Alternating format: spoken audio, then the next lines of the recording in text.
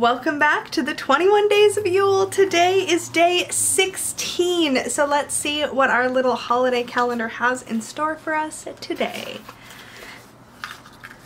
Today's activity is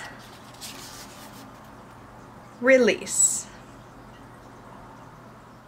Today's activity is release, and so all we're really going to be focusing on doing today is making a list of things we want to release in our lives, things that no longer serve us, things that we want to move out of the way, our obstacles, the things that we feel are hampering us from our personal growth or from making progress on our path. For a ritual like this, I like to keep it really simple. I like to write down several things that I know I really want to release, and I like to keep them simple, short, and powerful. It can help to meditate before, during, or after this ritual on the reason that you want to release these things. I find meditating a bit beforehand to be the most useful, because by the time I am truly doing the symbolic act of the releasing, I want to be clear on why and feel like I'm really ready to let go. And so what I like to do is make my list and then roll it up and set it on fire in a fireproof, safe container. If you have a fireplace that's wood burning, it's perfect to place it right on top of your fireplace. If you have an outdoor fire pit that allows for a little bit of added paper to be burned safely, that works really well. If you are not comfortable working with fire or don't have a safe way to work with fire, then another really great way to do this, believe it or not, is to just write on a little piece of toilet paper and flush it down the drain. If you are going to write on tissue or toilet paper, then I highly recommend that you keep it to a small amount of paper. You definitely don't want to clog things up, so just keep it small. And I recommend using a soft felt tipped marker to write on the toilet paper because it shreds really easily, so you'll have trouble writing on it with like a ballpoint pen like this one.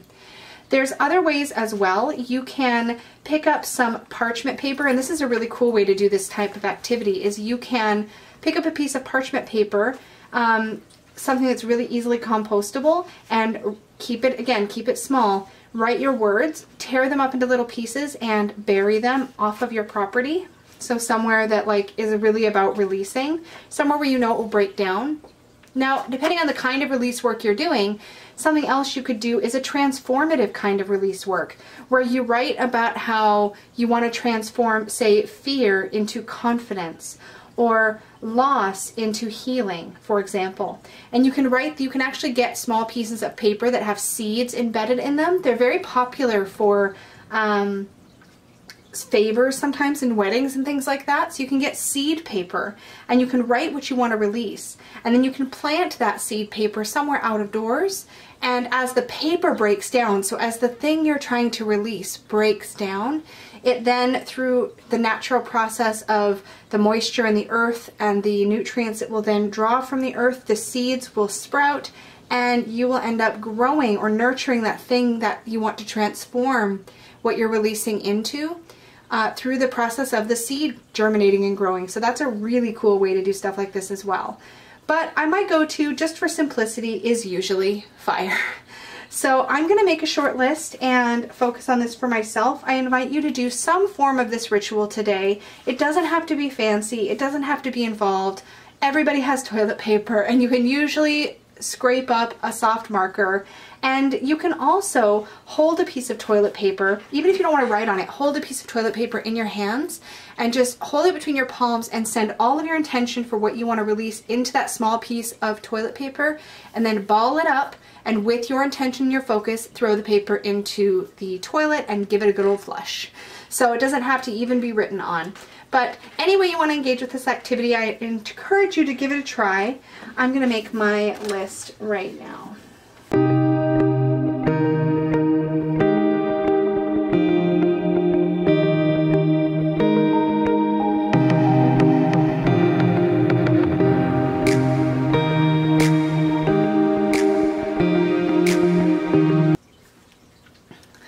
Once you have your list, I like to keep my paper burning needs here to a minimum.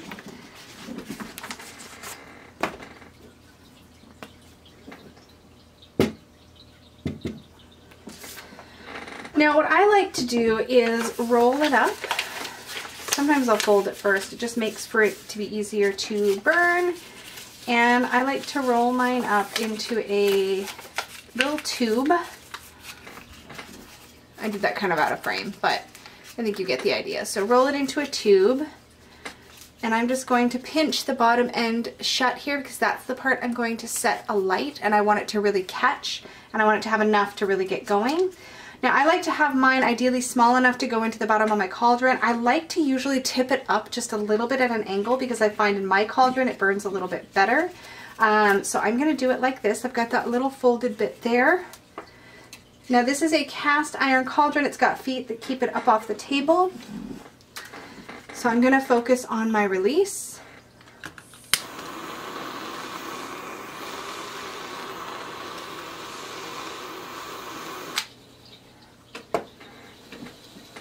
And I like to watch as the fire eats the paper all up and turns it completely into ash.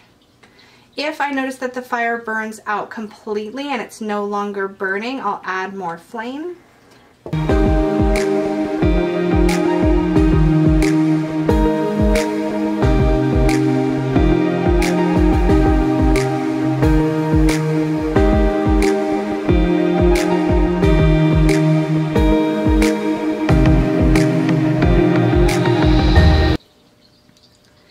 Once it's nearly completely ash, I like to take a smudge stick or a herbal bundle here for cleansing, and I like to light it.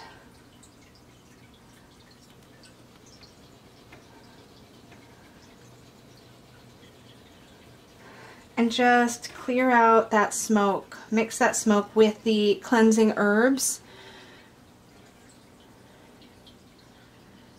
just to make sure that any smoke that lingers from these ashes is cleansed and purified, and it's not another way for these energies to linger.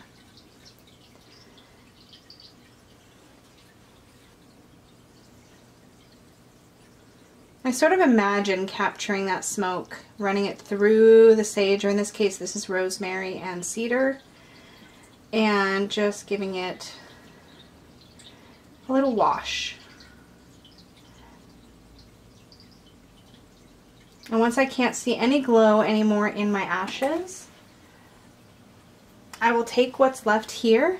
I'll add some water to it and create a bit of a slurry, and I will flush this down the toilet, or I will pour this into plants if I want to work with that transforming energy.